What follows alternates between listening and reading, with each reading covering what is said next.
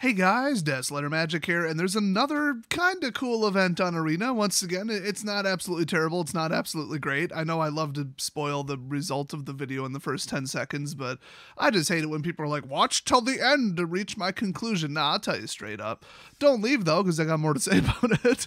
So, that's right, I built a cycling deck. Let's just address the 800-pound girl in the room first, but we'll return to that. It's Festival on the Edge. We've simply loved showing you around Zendikar during this Festival of Adventure, which was like a multi-part festival once a week thing or whatever they were doing. But as our journey comes to a close, it's time to put all we've seen into practice with a hands-on survival test. And, you know, it kind of is, because you have to custom special build a deck for this. The event's probably like a day or two or whatever, so you barely have time to go copy someone else's work online. I'm sure it's there. I've seen people solve a format in half a day, so it's like, okay. But in all likelihood, you could just adapt one of your decks. It looks like apparently I couldn't. I mean, look at these. Look at these. Like, you can't adapt crap. 82 cards. So I'm just like, I don't know, cycling. I want free wins. Whatever. I don't care about this. But as I started to play it, I started to care about it. And also, boy, I think I built the cycling deck wrong. Too many 2-cost cyclers are going for mid-range value. It's too slow. I don't know. I mean, it always was a boring garbage deck, even in full-blown standard and the most optimized versions. But wow, did I hate playing with this. But I thought, okay, everybody in the grandma is going to be running cycling. It's a tier 1 deck right now, maybe tier 1.5 with the amount of control. It's just going to dominate the tournament. I might as well just jump in and do the same thing. And you can see I got some pretty quick wins. I think I only had 3 or 4 losses in there, which is more than I expected, but mutate was a thing too. So if you're not familiar with this event, I should probably tell you, you have to build a deck with just the last 3 sets. And that's it. So standard is 5, this is 3. So it's Ikoria, Core Set 2021, and Zendikar Rising. When you're out exploring, you won't always have everything you think you need unless you subscribe to my other disaster and survival preparedness channel. What happens when your pack is empty and your favorite rope snaps in 2? Oh, both of those were clearly your fault. You'll have to make the best use of what you've got, putting your gear to work in ways that you might not have otherwise.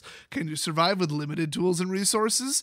That is the mark of a true adventure, and honestly, that does really describe what you're doing. I mean, I'm kind of getting into this a little bit. It's usually kind of dumb and cheesy, but I mean, they're not wrong. I'm kind of feeling this, you know, just saying. So bring a 60-card deck using only cards from past 3 sets. And change your deck anytime, and Omnath is banned because, my god, would anybody just run nothing but that? So I thought, okay, Constellation isn't going to happen, and usually you run a Constellation / Landfall deck in green-white. It's kind of hard to run just one or the other. If you add red, you can get something going, but without Omnath, it's like, what's the point? And I think the closest I got, actually, was Watsy Did an Oopsie, which is my new Landfall deck without Omnath, even though I left him on the front cover, just ironically. And I'd still have to, you know, mess with 14 cards here. Like Dryad, Elysian, the Great Henge. And I thought all the temples were legal. They were like reprinted in 2021. I don't know. Who knows? But I mean, okay, ramp, whatever. I could maybe make this work, but I don't know. This never was a very good deck. It wasn't as good as it was with Omnath. So let's get into what I saw, and this is what really surprised me. I mean, we saw a bunch of just mutate stacks, 3-color trash, just obnoxious broken crap where if you take out their stack of mutated stuff, they forfeit on the spot. Just all in, boring, repetitive garbage, and if it gets hexproof, you're screwed. So,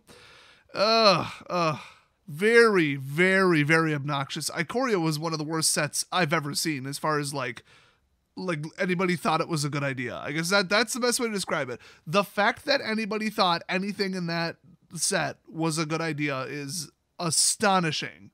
So that's just poisoning this whole format. If I were them, I would have kicked it out.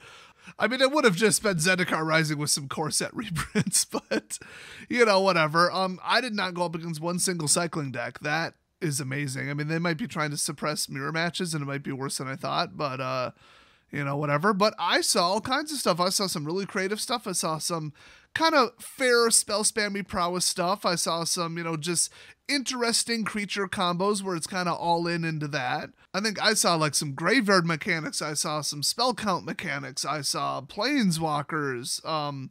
I saw, just mono green, traditional, I'm coming at you with giant creatures, but not as obnoxiously broken as it is in standard and especially brawl right now. So it was actually shocking that people came up with like real based normal decks. Like we're talking just, hey, this resembles something somebody would have built 5 years ago. Somebody put actual creativity and effort into this. I mean, wow, the game used to be fun, remember, before they broke it? I don't know if you remember that. If you haven't been playing for more than about 3 or 4 years, and then you probably don't remember that.